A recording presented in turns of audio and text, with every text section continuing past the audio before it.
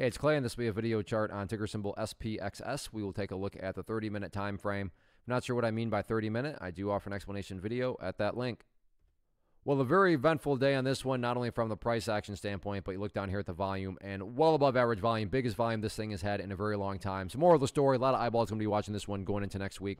So let's map out some areas of support, and then we can talk levels of resistance. So the first level of support is what I would call the ideal level. When we say, Clay, what would make this chart look the absolute strongest going forward? And that would be if the price could stay up there above $6. Now, don't get me wrong. If the price falls below $6, does not mean the entire chart is destroyed or ruined or anything like that. But yeah, if the price could manage to stay up above that area, that would certainly be a great sign of power moving forward.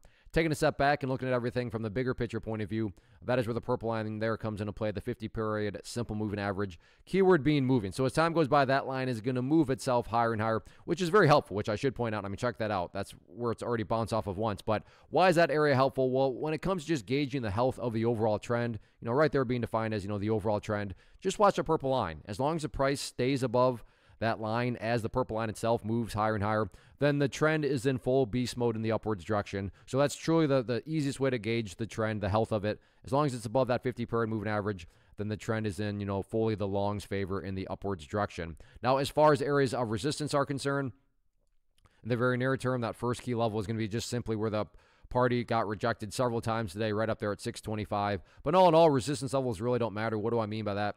What matters the most is what the price has already been doing, and that's this right here.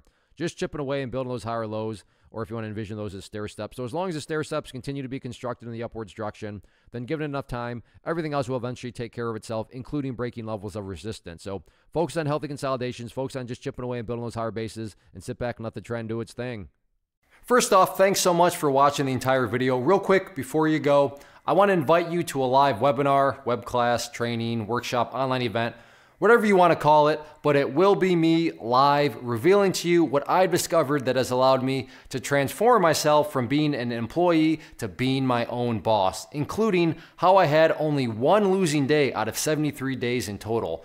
I'm going to cover 3 keys that have helped me unlock profitable consistency within the markets. The first key is super weird, but in a productive type of way. The second key is super awesome because it quite literally is wired into our DNA as humans, making it very easy to use. But in a cruel way, this becomes a pitfall for many traders. I'll explain it all though, including how to avoid the pitfall that it creates for some. And yeah, the third key, when you hear it, sounds way too good to be true, but it's not, and I'll show you how it all works. Then at the end, I open it up for a question and answer session that is, again, totally live. Even if you can't make the live session, please still sign up as it will be recorded, and you can go back and watch the replay that I will send you.